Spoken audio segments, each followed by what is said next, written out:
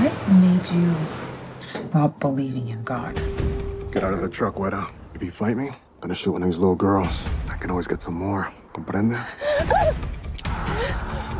Some of these girls have been sold by their own parents. To have a way we could at least make some difference. We're gonna have to kill ourselves. Rhonda, I need your 20 stat. Where's Rhonda? Everything okay, officer? Get out! Leave your keys! You're dead. You know who this loading's for? Take off your clothes and run as fast as you can. Are you okay? It's not like every day I commit armed robbery. Made a pact, didn't we? Get out as many girls as we can. This is Elena, and this is Sophia. Welcome the new girls. I want to stay here. Detective Booth. It looks like the human remains are neither your suspect or your victim. She was an ex-cop, you know. God knows we're not perfect. He doesn't expect us to be.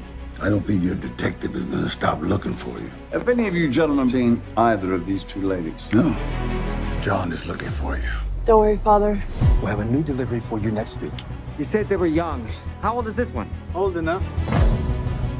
Get out slowly! Vamos! I found them. I wasn't always a priest. I had to find my own way, too. The killing? I think God will forgive me. If we confess our sins, He will purify us from all unrighteousness. Here's to us taking over the table. Cheers.